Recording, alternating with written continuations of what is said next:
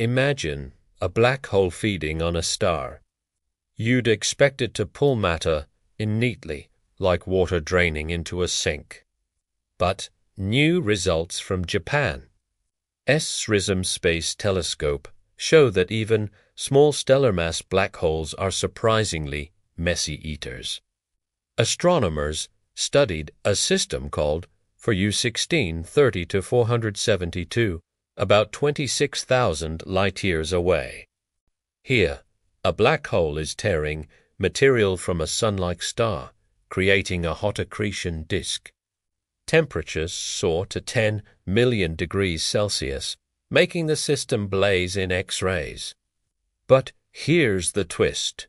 Instead of swallowing everything, the black hole blasts huge amounts of matter back into space at speeds of 20 million miles per hour, about 3% the speed of light. That's 15,000 times faster than an F-16 jet.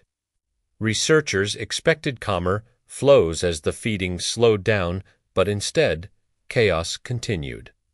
As one scientist put it, black holes spill no matter what, whether it's a bucket into a cup or a cup into a bucket.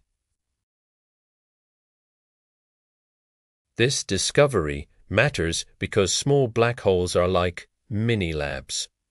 They let us study processes that shape entire galaxies, giving us clues to how supermassive black holes grow and evolve.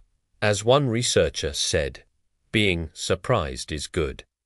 Astronomy is full of surprises and never boring.